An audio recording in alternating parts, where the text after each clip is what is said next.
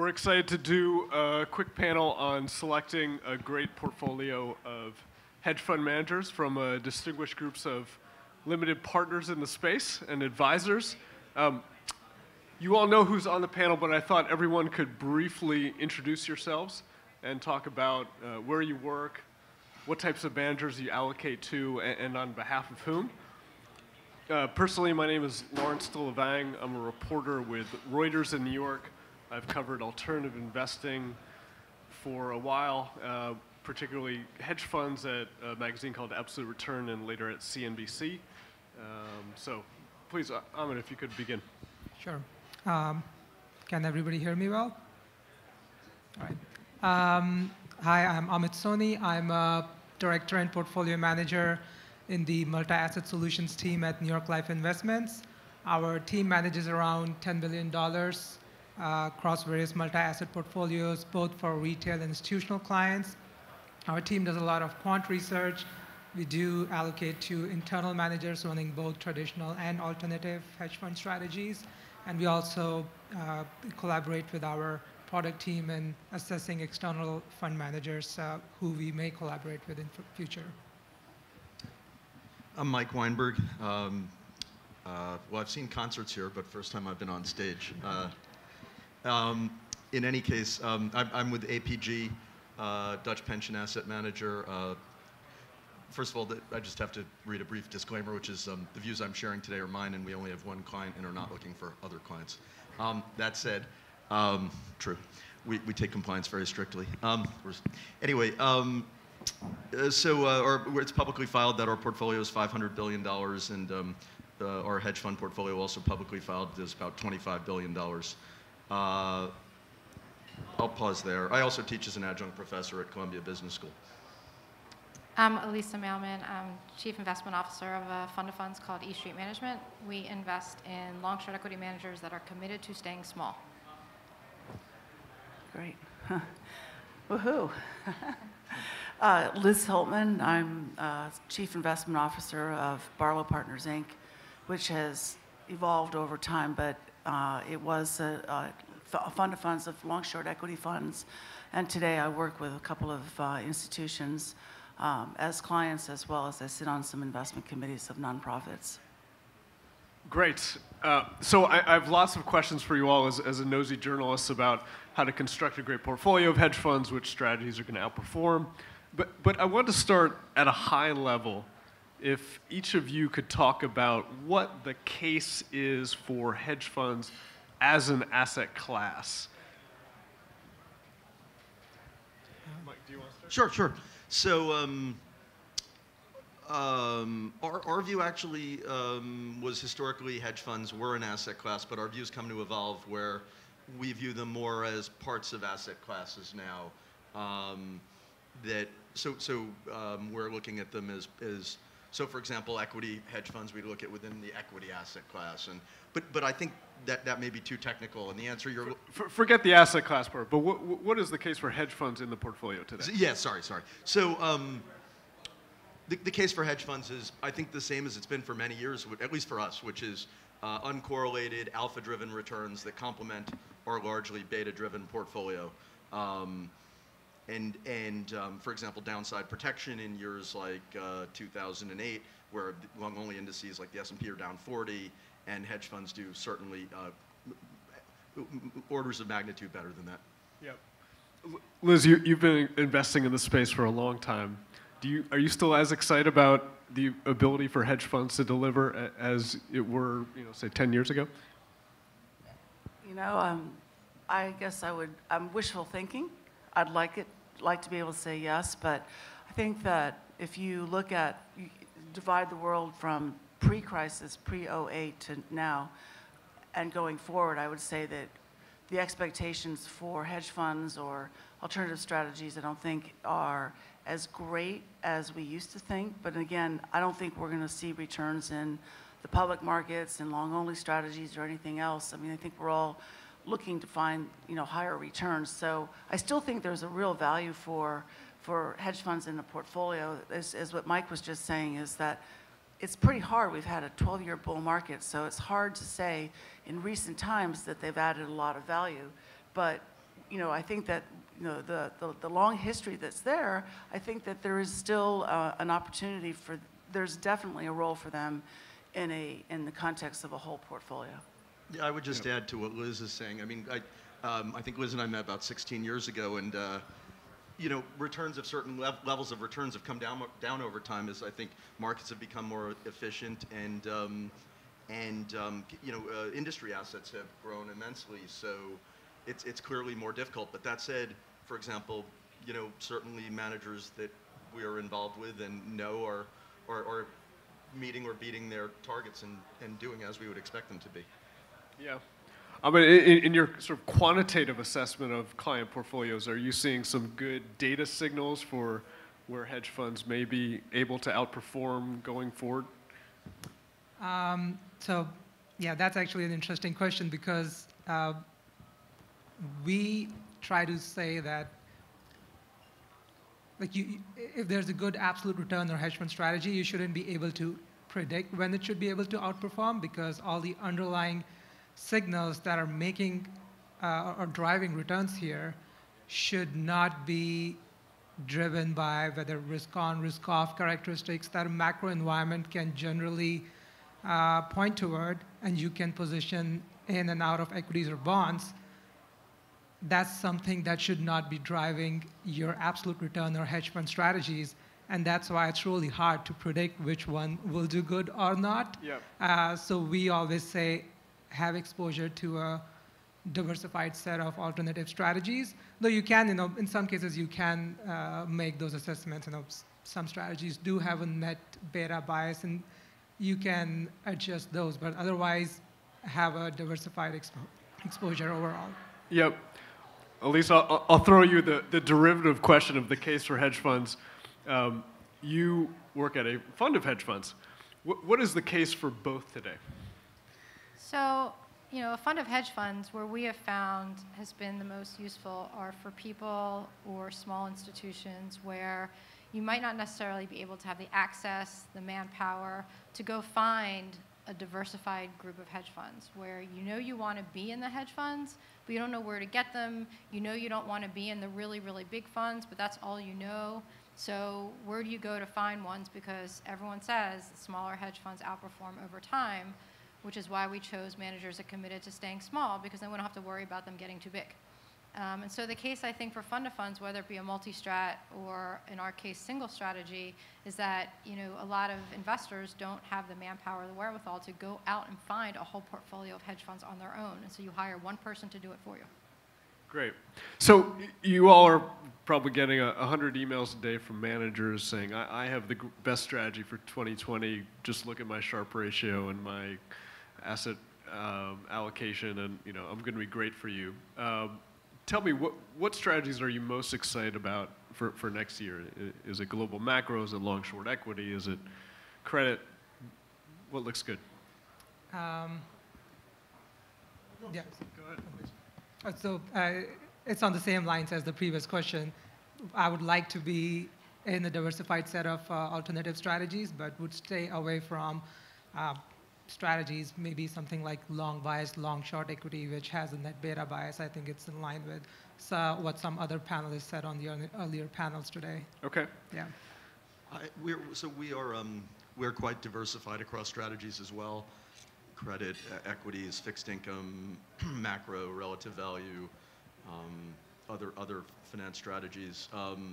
That said, what we generally do is we try to look at our existing long-only, again, more beta-driven portfolio, which is the vast majority of our portfolio, and complement it with strategies that may or may not be available to the long-only managers. And so our hedge fund portfolio, you could almost look at as a completion portfolio in some respects to our much larger long-only portfolio. Any specifics, though? I mean, are you really bullish on global macro, say? Well, I mean, so a personal view is, look, as Elizabeth mentioned, we've been in a 12-year, or Liz mentioned, we've been in a 12-year bull market, or almost 12-year bull market, whatever the number is at this point in time. Markets are hitting new highs by the day. Things are pretty frothy. We haven't had a material recession, pullback, bear market in some time. I mean, to me, that would imply that one would want to be in more hedged neutral strategies or strategies that would perhaps fare better in adverse market conditions. That would be my inclination. Okay. So I would just say that one of the reasons that I think all of us have been attracted to investing in absolute return hedge fund type strategies is that if you try to differentiate a long-short manager, for instance, from long only, it's because they know how to short. They know how to make money on the short side. And I think, I don't know, I'll speak for myself, that I'm attracted to managers who actually identify shorts as a profit center as opposed to just as a hedging strategy. And I think actually going forward that, I mean, think about, we read ad nauseum in the papers about disruption going on. I think that there are certain sectors in the market right now, such as the life sciences and the technology, TMT, broadly defined, that have a ton of things going on, lots of new companies, lots of dispersion. And that's what long-short managers in particular love, is lots of dispersion, lots of opportunity on the long side, and lots of opportunities on the short side. So I would say, although I probably sound like a broken record because that's the space I'm in, is that it should be a great opportunity for long-short managers that take a fundamental approach, that really understand their sectors. I mean, we invest only in long-short, so obviously I would agree with Liz, but you know, to quote one of my managers, it really should never be a bad time for long-short equity. There's always companies doing well, and there's always companies doing poorly. And not all bad company stocks go up when they report bad earnings. But add now that there's more, we're seeing more dispersion, it does make the opportunity set better. What makes it interesting now, and a lot of managers would say, is there's a lot of overreaction now, both on the upside and on the downside to earnings, which it can hurt you, it can help you, it can give you more opportunity set. But as a lot of our managers have said, it's never really a bad time. When there's not a lot of market vol, it doesn't mean that there's not a lot of stock and sector vol. So, you know, and going forward, more dispersion will help more. At the risk of being overly repetitive, which may be redundant, but you know, we're looking for managers who generate profit on both sides of the portfolio. Again, that is we believe the core value of this proposition to complement our immense long-only portfolio. So we do look for managers who generate alpha on both sides of the portfolio and aren't merely hedged with market indices or blunt indices or beta.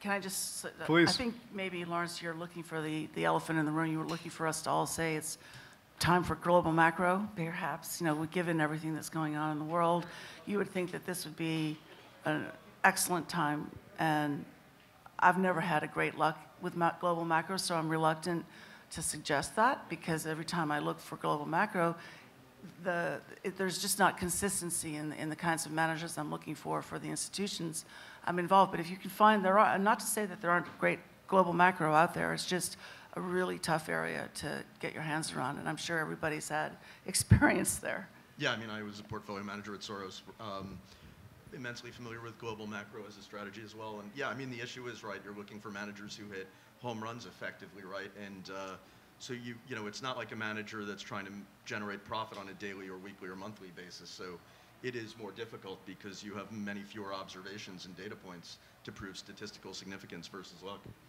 Sorry, but I think the other reason is that if you think about the great risk arbitrage, global macro managers, they learned on large institutional money, whether it was at a big bank like Goldman or at Harvard, Harvard College or wherever.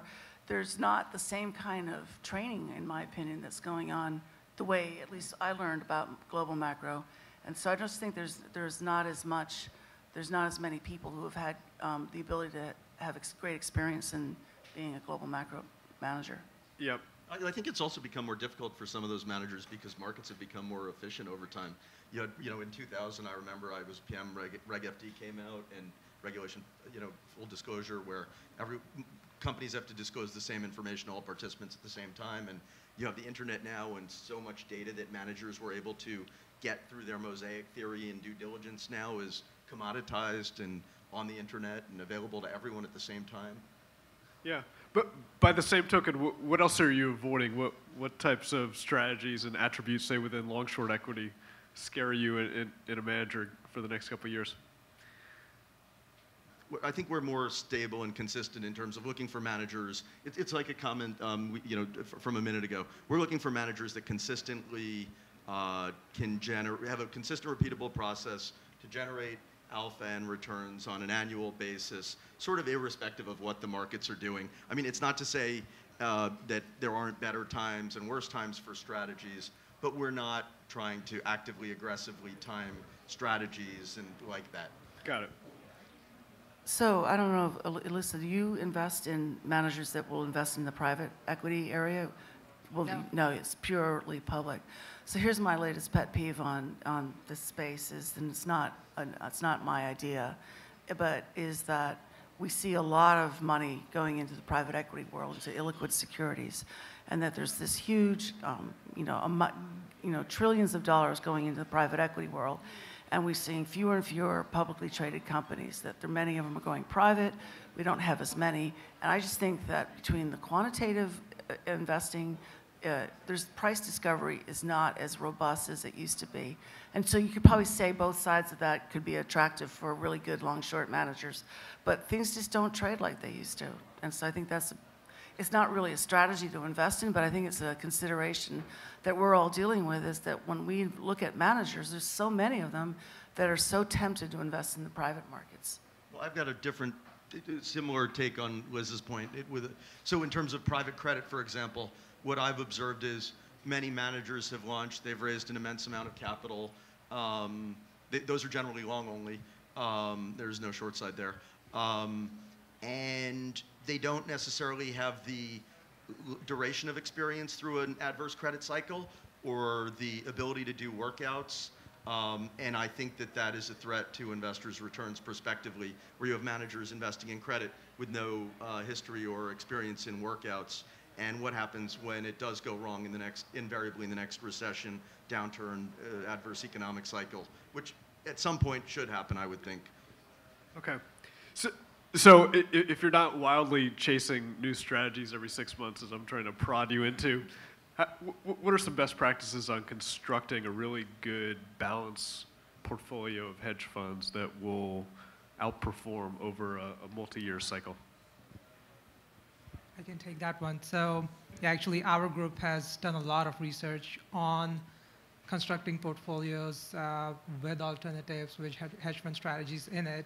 And it becomes really important here to make the right adjustments to the traditional risk factors that you look at when constructing portfolios, whether it's mean variance, risk-based rates, risk parity, whatnot.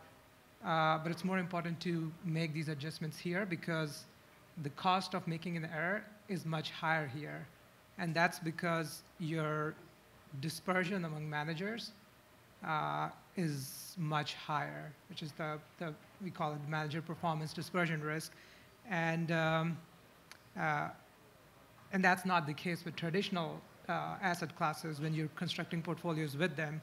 So if you take an example of private equity, and the same thing applies to hedge fund strategies as well, but it's just a good comparison with public equities. So if you want to invest in private equity because you want that excess return, which just say like 3% annually over the long term over public equities, so you go ahead, find a manager, and invest in private equity, and your odds are that you'll 50-50 chance you'll pick a median manager, but despite all your best efforts, you can end up with a 75th percentile manager. And it's not a disaster, 50 to 75th percentile can happen to anybody.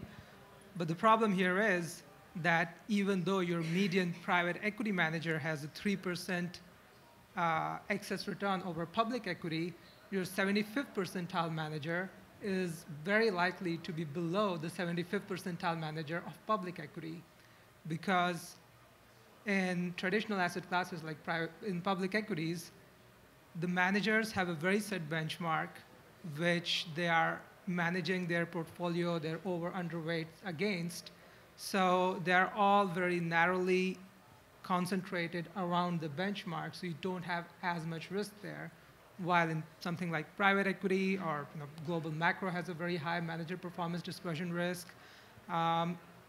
this risk can be much higher, and you need to incorporate this into your risk metric when you are constructing your quantitative portfolios. Whether you do subjective overlay later on is a different question, but you need to take this risk, you need to quantify this risk and incorporate it when you are doing your risk parity portfolio, your mean variance, your min vol portfolio. And it's the same case with hedge fund strategies, and it can vary a lot. Yeah. Yeah, like global macro has like the standard deviation of managers in global macro is almost 10%. In traditional equities, it's 1.5%. In private equity, it's 9%. So these numbers are huge, and we need to make sure that we take this into account. Literally, how do you track that stuff? Do you have some overload spreadsheet? Do you buy a fancy piece of software that takes care of all the data for you? Yeah, so for any hedge fund strategies, you can go to like Morningstar or HFRI. There are a lot of data providers, and you can look at the distribution of returns over a long term. Just like, you look at the volatility as the time series risk of returns. This is your cross-sectional risk across managers. So you can look at the cross-sectional volatility of performance of managers in any hedge fund strategy where you have the data available. Now in private equity, it becomes harder because you don't have like clear time series of individual managers. So what you can do is you can look at these percentile. We usually get data from Cambridge Associates. It's an alternative data provider. We can get it for free from their website. And you look at their 75th and 25th percentile numbers, and you assume a normal distribution of that, and then you can derive what is the standard deviation of that distribution, and then you plug it in your portfolio construction process, whatever that is. I see. What other best practices for portfolio construction? Well, we're super fancy. We pretty much equally weight everything. And there's 2 managers in our portfolio that do not get that weighting for individual reasons. And for every new dollar we take in, we start who's underperforming and why, because that's where we want to go first. But other than that, since we're long short equity only, we don't want to take the guessing as to who's going to do better going forward. We want to take that out of our hands because there's really no way to predict. Our best performer last year was because it's very low net and returned double digits last year. One of our worst performers last year is, our second best performer last year is our worst performer this year. Very, very stock specific. So we didn't know we would have never been able to predict that was coming. So because they're all equity managers, we pretty much equally weighted except for individual reasons why not. I'm going to go back to Liz's comment again from the previous in your question, what's going to be challenging. I'm going to give a different answer as well on the private side, which I think we're starting to see it now with what's transpired with WeWorks. And I think, if one just looks at a list of unicorns, that there's going to be a lot of markdowns in a list of unicorns prospectively. I was portfolio manager, I mentioned, at Soros during the first tech bubble. And a lot of this reminds me of that, where you have companies that are money losing, funded by VCs, funded by investors at ever increasing markups, and that game works until it doesn't, and then it goes the other way, and it's reflexive on the way up and it's reflexive on the way down, and I think that will be I think it's different this time. It's only different this time in that it's more narrow and it's not as broad in the market, but I do think that a lot of investors, both institutional and non-institutional, will be quite surprised to see this go the other way. Yeah. Have revaluations of private companies like a WeWork hit your hedge fund portfolio at all, or is that really a separate issue for more liquid? Yeah, no, it has not, because that's not what we're doing. Those are sort of speculative venture capital, illiquid, private. That's not that's sort of the antithesis of what we're doing. We're more involved in publicly traded large cap securities that are generally very long-term investors. There could be some growth or value orientation, but that's not what we're doing. I'm sure a lot of long-short managers were just salivating at the WeWork IPO and hoping they went public at $60 billion and then the shorts would come out, but so it goes. What else? I mean, our managers don't do private. That's something that we're very specific about. We don't want our managers having, where they can have an allocation to privates. We don't want them to even be tempted. One of them does, little used to be a little bit 144A. We have one that will do pre-IPO, but they know the IPO is, within 12 months. And where they source those ideas is a unique situation. But we don't want anyone to be tempted by anything private. So there's no, allocation to privates in any of our funds. It's a lot of work when you have a manager who decides to do private, and it's worth spending some time with a manager trying to understand why they are doing private. And you can understand what we were just saying before about the private world, that you can learn a lot about these private companies that apply that information to your analysis on the publicly traded stuff. But when you get down to portfolio construction, it can really hamper things, especially I think in a fund of funds format, because then you've got illiquidity issues, you've got side pocket issues, you've got investors who want their money, and then how do you decide about how does that private get allocated or distributed? It just and then valuation issues. If you've got to come up with a monthly NAV, it's really hard to get private data on that part of the portfolio. So it just creates another element of not only work on the investor side, but also at the manager side. You just try to understand, why are they spending 5 or 10% of their time on 10%, let's say, spending all this time on 5 to 10% of the portfolio, when the rest of it is really what's going to drive the performance ultimately.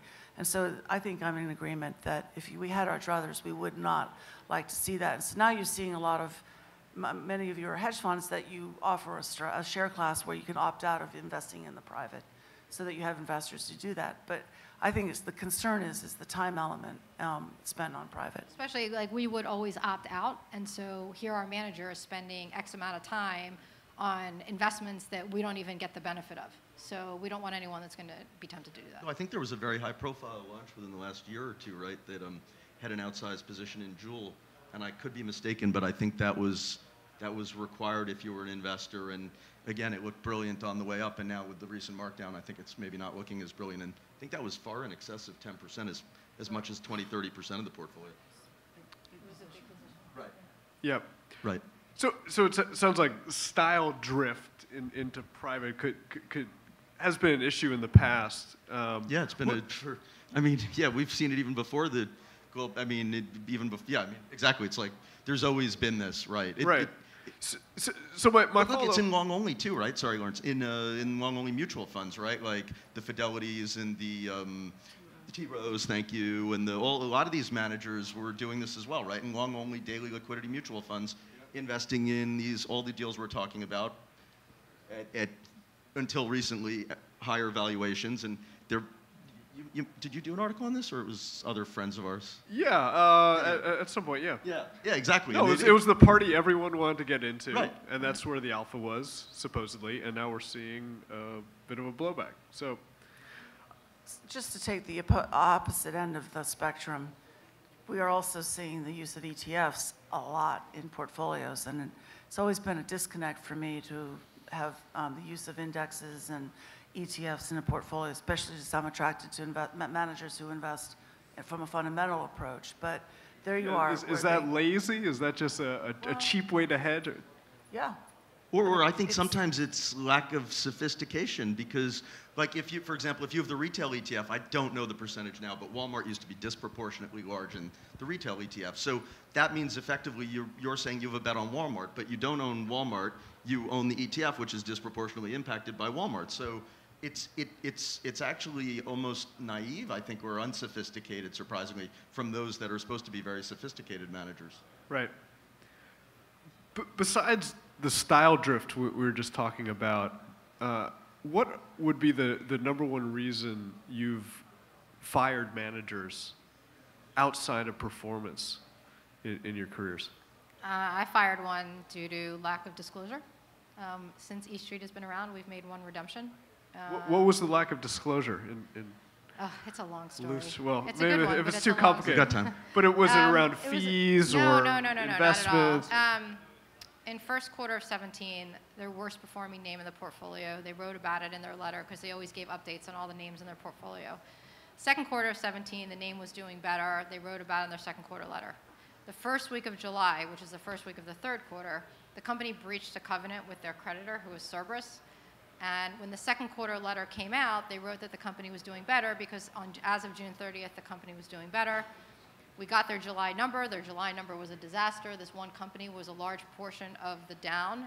And when I asked them what happened, they said that they explained what happened. And I said, but why didn't you disclose it? And they said, oh, because the quarter ended on June 30th, and this didn't happen until July. And so every quarter, when I read the update on all the names in the portfolio, I never trusted that things were going as well as they were going. And so I finally just had to pull the trigger because I didn't believe their letters anymore. Got it. So sort of trickiness with transparency.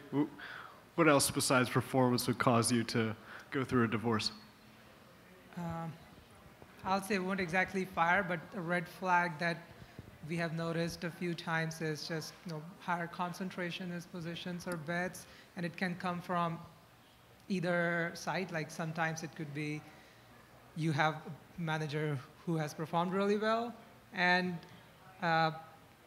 gain too much confidence, get overconfident, and can make bigger bets. And we have seen it on the other side as well, where a manager has underperformed too much, and now they need to catch up. So now they're going to pile up on one factor or one bet. So that's a red flag that we should be on the lookout for. That's a good one. I mean, we've we've watch listed two managers due to organizational issues. In both cases, the PM fired senior analysts, and we just wanted to make sure that everything was, if they hired somebody new, in one case they hired two new, in another case they hired nobody new, that everything was back on track, and there are 1 and 2 best performing managers this year. So. Well, the elephant in the room is size, is asset growth, AUM growth. No, that's true. But, and not to say that we've seen, there's many successful managers out there with large assets, and they do a really great job managing it, but they're in big names. And so it definitely, narrows their investment universe over time.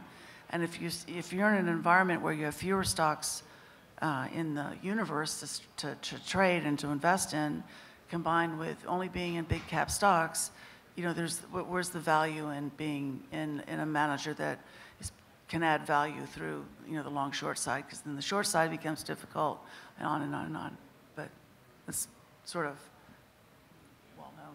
I agree with Liz in terms of you have to be careful that managers aren't just overcapitalized and working towards their management fee and not the incentive fee and what aligns investors in the hedge fund structure. So definitely that. Though I would just, and again, having come from a small emerging manager specialist prior to my current firm, I would just say, though, I think each has its advantages and disadvantages. In other words, one of the advantages of size is that one can be in more geographies, one can invest in more opportunity sets, one can invest in opportunity sets that have much higher capital or labor requirements, so to speak, meaning team requirements, where, if you want, there are investment strategies that you need resources to implement that can be very successful. And if you're a small emerging manager, you might not have those resources. So I think size is a double-edged sword. I think there's an argument for small, I think there's an argument for large, and I think just as with anything, at the end of the day, it's really, you just have to be careful that you're in the right managers within the size.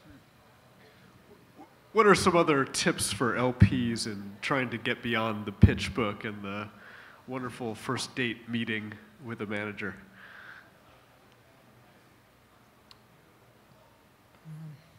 Go ahead. No, go ahead. I think it has to start with the pitch book. You have to start somewhere. And people say, does performance matter? And I said, well, if you've never met the manager before, and you have to start somewhere. If someone's been around for 5 years and they've done mediocre for 5 years, then there's really no reason to go there. But I think for me, like getting beyond, the pitch book in the first meeting, it's just you really have to. I guess a lot of the pitch books look the same because they're created by the same 3 people. But I think one of them, a former colleague of mine. Yeah, but I think so I think that it's really. What's their strategy? For us, it's, what's their size? how long's their track record, how do they handle difficult times in the market, because all of our managers have been around, so we can see how they've done in difficult times. But I mean, you do have to start somewhere. And as long as they do what fits in what you're looking for, then the more you meet, the bigger selection you have, like we say about the managers. The more stocks they have to choose from, the better their selection's going to be. Well, same with us. Yeah, I was going to say exactly the same point. More options you have, so even if you look at really good numbers that a manager has posted over a few years, and we had seen some examples of those, if the investment process of the manager doesn't have enough breadth of investment options, we are not confident that this performance will continue in future. Because even if you have a really good manager with a scale of, say, or hit ratio of 55%, if he has just one decision to make, it can go either way. And mathematically, it's denoted by that formula: information ratio equal to information coefficient multiplied by square root of breadth. And that breadth is really important because you need enough coin flips from a biased coin to be successful from it.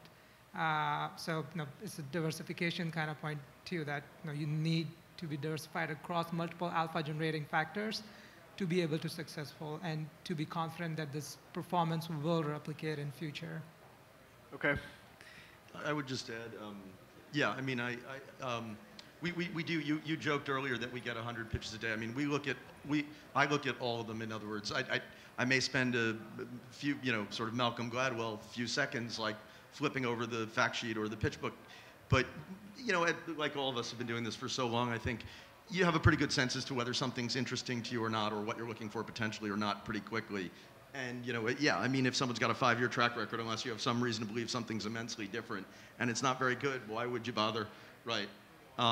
So, but we do respond to all managers via email, not phone, but email. Yeah. I'm wondering if go ahead, Liz. Go ahead if you want to ask another question, or. Well, but maybe it relates. I'm wondering if any of you would share a story about a time going through due diligence with a manager that you ultimately decided not to invest in, that you look back on very fondly and said, I'm very proud of the process I ran, and ultimately finding something that avoided a catastrophe. You guys probably have a good story, but I would just add to the whole process of how you identify managers and how do you fine tune the names that you're going to look at, and it's much more qualitative, but reference checking and pedigree, and in the old, I think all of us have been around long enough that LinkedIn wasn't always around, and so we had our own ways of creating our own LinkedIn that was incredibly valuable and still is valuable in terms of trying to understand where the manager's coming from, what motivates them, how they worked in other environments, do they have so doing the whole reference checking, it's a lot of work, and it's not just reference checking for the managers, that the names that they give you, but using your own network of contacts, which I think could lead to some stories of not doing investing in a manager, but. Yeah, Liz knows my former firm and former partner very well, and that was our whole premise, right? That type of primary reference checking of official and unofficial, and right, even before LinkedIn, right? Protege. Yeah, that's right. Yeah. But a funny story was once we were about to bring a manager to investment committee, and this is a couple firms ago, and all of a sudden we asked them, we were there and the manager was out, but the CFO was there, and we said, oh, by the way, what are your exposures? And they were way in excess of what we had understood the range to be. And I just, we just said, we're pulling our recommendation to move this forward because this is way beyond our expectations and is much more aggressive than we'd expected. And that firm is very well known. It's on the West Coast. It's multiple. Well, I don't know what the assets are today, but it's been multiple billion at one point, and it's been volatile over history. So I think it was the right decision. I last year around this time decided not to invest in a manager for operational reasons. They actually failed an operational due diligence review. Part of the fail was I asked them, they were preparing their DDQ, and they told me they would get it to me, and I kept asking and asking, and I'm still waiting. Wow. It sounds like you've figured out something very shrewd through investor letters. The example you're talking about before with disclosure and kind of a technicality around dates.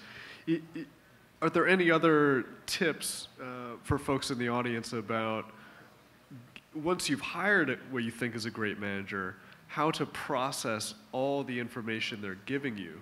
But my experience as a reporter is that it's not an outright lie that's going to happen. It's selective truths that end up misleading. So, is there a way? Do you have any best practices for reading the quarterly letters or the performance data that they're sending in, on how to parse that to go beyond what the image they're presenting, essentially? Well, just to make the panel more interesting and take the other side of what you two are saying, again, having been on the manager side, it may or may not have been nefarious or intention to deceive, and if it was, that's not good. Actually, it was intentional. Okay, one PM said that he thought that they should disclose it, another PM said no, so it was intentional. Okay, because what I was going to say is, if you're writing these letters, it can get very like if the quarter ends here and then you start sometimes including here and then sometimes not, it can get very confusing, and so if there was any unethical behavior and nefarious, or like you're saying, if it was intentional, but some firms do stop time, like, and say the quarterly letter is through March, through June, and anything subsequent you speak to clients about, of course, on the phone or put in the next letter, but that I would just give that defense there. I just listened to a podcast yesterday. There's a investor named Judd Reese of Sire Partners. He has a small fund of funds, and he was interviewed, and he quoted, I don't know who he quoted, but the essence of the quote was, if you tell the truth, then you don't have to remember what you said. And so, the whole idea of communication is paramount, I think, in what we do for due diligence. And when you're working with a manager, whether before you invest or even more importantly after you invest, the more you can share with your investor about what's going on, the better off you're going to be. And then if we all understand where you're coming from, what's happened in the portfolio, what's happened to a position, and you make a legitimate, discussion of it, and more often than not, I think you're going to remain a manager in the portfolio or continue to be evaluated as a manager. It doesn't sound very, enlightening, but I think sometimes we have to remind ourselves that communication is what it's all about, in my opinion. And I would say, and how to, once you've invested with the manager and you said, we get these monthly data sheets, compare them month to month. Make sure there's no dramatic changes, which sometimes there can be, which is fine, but just make sure you know about it, because you'll be amazed what those data sheets actually show, and how many people don't really pay attention to what it's saying, and you can find some pretty interesting things going on in a portfolio. Yeah, I would add it's the same at the corporate level with companies. When I was an analyst and portfolio manager at various firms, Morgan Stanley and Soros and Credit Suisse, same thing with companies. I mean, corporate management, one month they're reporting this metric or statistic, and the next month they're not, or they're reporting it differently. So I was an analyst too, and what makes it easier when you're analyzing a company is in your models you have all the data from quarter to quarter lined up in front of you. Where for us on the monthly sheets, the last month's data isn't there, right. So you actually have to go back and look at it. Yes. So I have it's a pretty simple thing, but when I had the fund of funds, we would, as a group, we have to come up with a monthly NAV. And, you've done a tremendous amount of work on the manager, so you should know that manager pretty well. You should know pretty well by the end of the month where that manager is going to come out in terms of performance. And so I think one of the things we used to do is that we just estimate, and, you can use Bloomberg and 13Fs and all that to help you figure out what that return would be. And then when you get the return, if there's a big difference in the return, either we screwed up in the way we thought about that manager and the way they invested, or something happened in the portfolio that's new to us. And so then that triggers additional conversations and trying to figure it out. And that's actually saved us in a lot of times in terms of trying to stay ahead of an issue. Yeah. How do you parse the portfolio manager who has a great big bet on something, and it seems really sophisticated. The market is telling them they're wrong for now, but they're convinced that it will ultimately pay off. How do you parse someone being, stubborn and just doubling down on a bad idea versus persistence in the face of market irrationality? There's a very fine line between being early and being wrong. Right. I mean, we hire these managers because we have faith in them. If having this really, really large position is not out of what they've done in the past, where they tend to have maybe one or two really large bets in the portfolio at a time, then you have to, believe in them. If it's something that they've never done before, and all of a sudden they have a 10% position, but before then the largest position they've ever had is 5%, and they're saying that this is different, well then you have to, goes back to the style drift thing. But, we hire these managers for the thought of being with them for a long time, and we hire them because we trust them. We can find out quickly that we've been wrong. But I think if I saw this position where they kept thinking they were right, I would need to hear from them, explain to me why it's not working, and explain to me why your thesis says that it's going to work. And I'd like to think, and you could probably think the same way, that my time as being an analyst, I can think that way and think, do I buy into what they're saying? Because I used to do this for a living too. Yeah, I agree. I mean, I think what you're saying is you have to contextualize it. If it's expected from a manager to have multiple large positions, then then it's expected. And if they all aren't going to work at the same time usually, or there will be periods where they don't all work at the same time. And so I think you really have to contextualize it into how often was it expected, how many, if it's only one that's not working and others are, maybe it's not so bad. Again, how much history do you have with the manager? How much confidence? Hopefully you have a lot of confidence if you're invested with a manager. Yeah. Okay.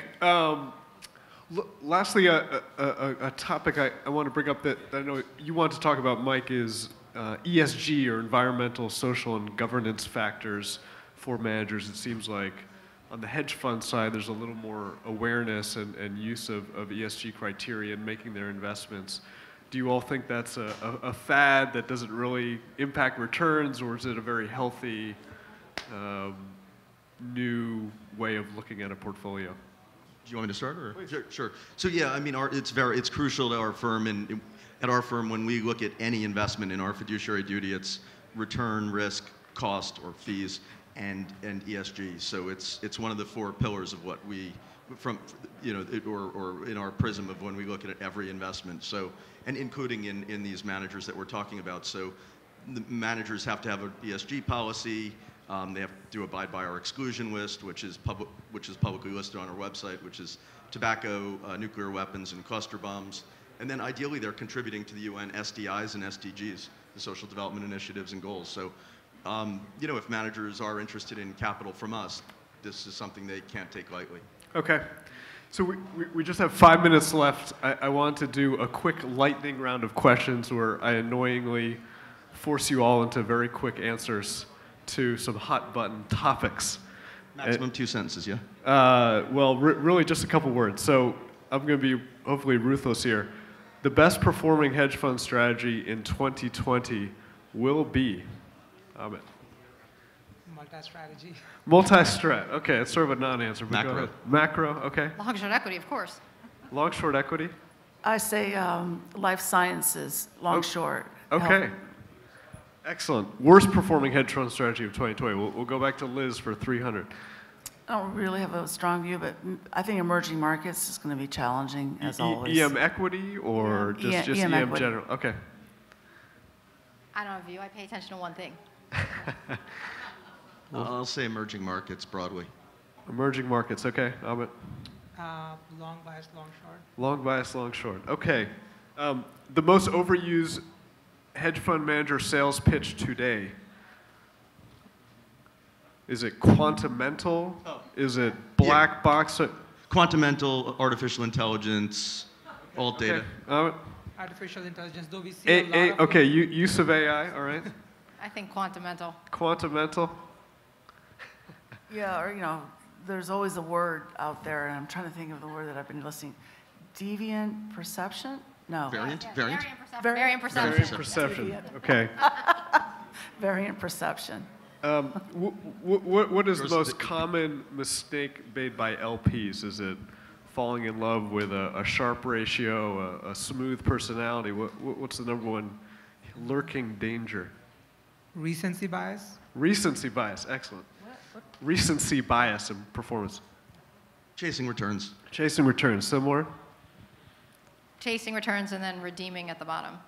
Okay, we have a trend. Will you forth that or? No. No.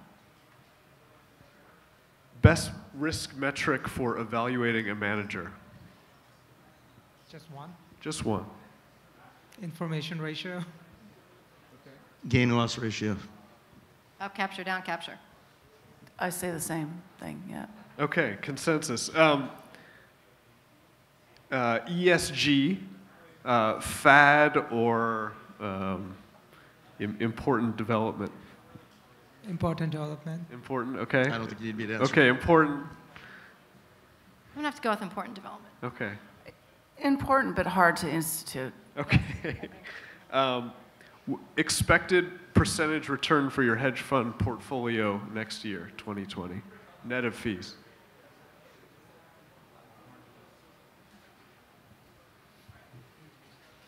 %, 25, 0 to 5. 0 to 5. Wow, low. Okay. This is my personal view. I would think good hedge funds next year could do 5 to 10. 5 to 10. Okay. Tell me what the Russell's gonna do, and then I'll give you a number.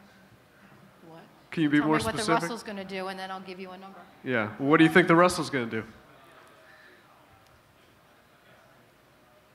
Up single digits. Single digits.